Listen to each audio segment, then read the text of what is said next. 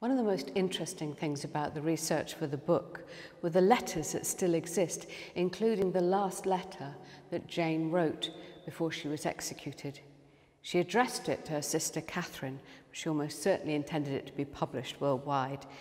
In it she says, "I have sent you, dear Katherine, a book, which although it be not outwardly trimmed with gold, or the curious embroidery of the artfullest needles, yet inwardly it is more worth than all the precious mines which the vast world can boast of.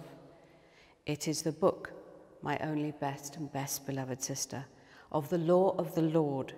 It is the testament and last will which he bequeathed unto us wretches and wretched sinners." Jane was a staunch Protestant. She refused to convert to the Catholic faith of her cousin, the new Queen Mary I, and she died because she refused to change.